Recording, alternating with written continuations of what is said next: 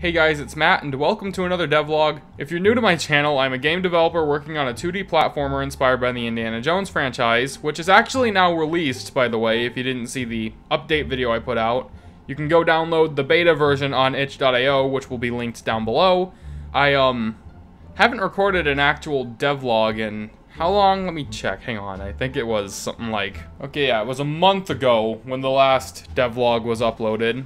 I actually went and checked YouTube Studio so I could know that. But yeah, this devlog is, since the game is pretty much released at this point, I want to kind of take a few minutes to reflect on the project and kind of go over what I learned and what things I want to try and do with my next project. I think, for one thing, I expected a bit too much to happen when I released the game. I kind of got this idea in my head that I was going to get lots of downloads, that it was going to get noticed, but when it's only gotten one download so far, and that was me. So I think I definitely may have overestimated what would come of this, for one thing. And it is kind of disappointing seeing it, like, I'm getting more views on the site now, but it's kind of disappointing seeing that no one's downloaded it yet. Please go download it, by the way. I worked very hard. How do you get people to download your games? Like, I'm still working on the... I don't know as much as I like to think I do about game development, in all honesty, because I've only released one game so far, and I'm still learning, naturally.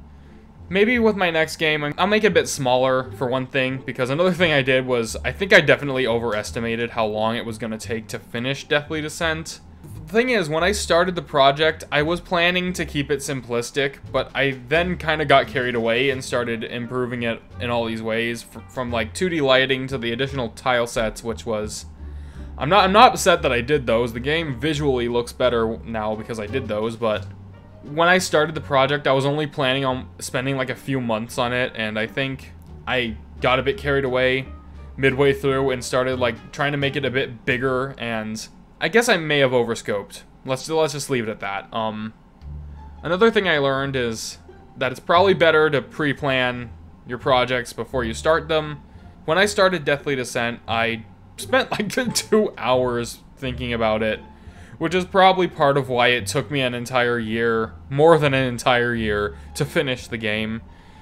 I think with my next game, which I'm already working on, by the way, I'm not going to spoil too much about that, but I spent like a few days pre-planning it this time, and I drew out some concept art, wrote out a little bit about it, so I knew what I was trying to make before I started making it. And I don't plan to branch too much from what I came up with, because I want to try, and like I said before, I want to try not to overscope this time. I want to get this one finished. This one should be finished pretty soon. I'll actually make another devlog really soon about this game itself once I release it, because it's a much smaller game than Deathly Descent is, and I think it's only fitting for like one devlog because I don't think it's gonna take me that long to finish it. So I think maybe I'll make one devlog, maybe a second one to kind of like reflect on that project, but I'm gonna take that one a bit quicker than Deathly Descent. I'm not gonna spend as much time on it. I don't think I did a very good job keeping my code clean for Deathly Descent either. Coding is probably the second biggest hindrance I experienced when it came to Deathly Descent. There were many times when I would write a new script for the game, and it would somehow mess with another area of code that I didn't intend it to mess with. And half the time I'd look back and I'd look at the function that I was calling in the code I just wrote, and for some reason, sometimes I'd write like additional lines in that function that did other things, because I guess at the time I had a thought as to what this would be doing, or what this extra functionality to these functions would be used for. But as the project changed, it kind of became redundant and ended up causing more problems than it did actual benefits to the game. And I think what I'm gonna do from this point on is, I'm gonna keep functions very, very simple. I'm gonna make them do one thing, and one thing only. I'm not gonna try and do all this double functionality crap I was doing, because, let's be honest, like, that serves no useful purpose whatsoever. And I learned that because I had to fight with my code for hours sometimes. So, take it from me, keep your frickin' code clean, people. It's worth the time. It's worth like the extra half hour you spend now, because it saves you 2 frickin' hours later, okay? I'll just leave it at that. But yeah, I didn't really think through Deathly Descent that much before I started working on it, is the point I'm trying to make. And I think that ultimately is what led to it taking as long as it has to finish, because I wrote out the story and stuff for it after I started the project. I didn't even have a theme in mind when I started the project. All I wanted was like a 2D platformer that was fast-paced and relied on quick thinking.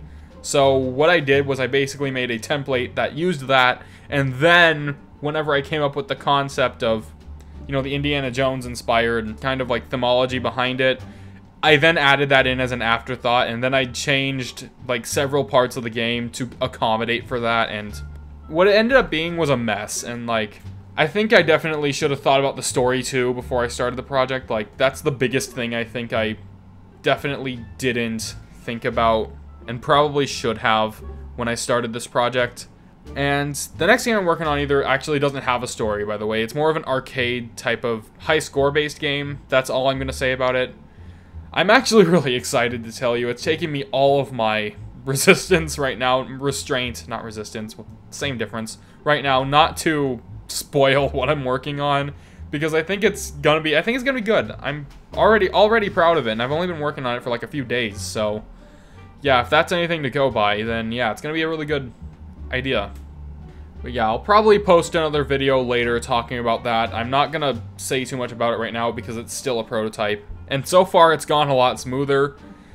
So this is not going to be too long of a devlog. Like, I'm not even writing a script for this one, because that's another thing I want to talk about, actually. For the last, like, 2 or 3 devlogs, I've been writing an entire script for what I wanted to say, because I thought it would improve my commentary, but I think it sounds too faked.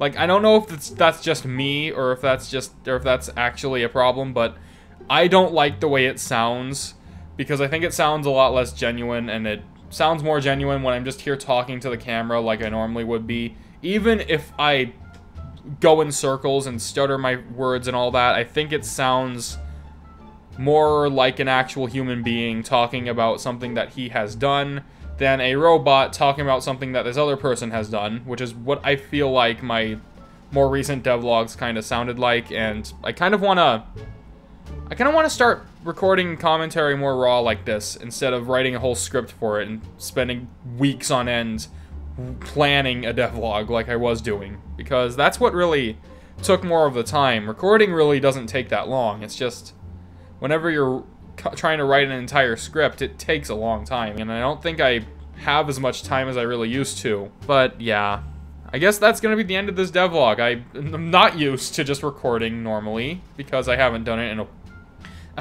while. I think I'll see how this comes out. If need be, I'll cut down the commentary. I probably will have to, because I've taken a few gaps talking that yeah, so anyway, that's gonna be the end of this devlog. Look forward to whatever video I post on my next game, which is gonna be coming out pretty soon, probably. And also, go check out Deathly Descent on itch.io. The link is once again down below in the description, and you can go download it for free with the option to donate. But anyway, thanks for watching. I'll see you guys in the next devlog. Bye!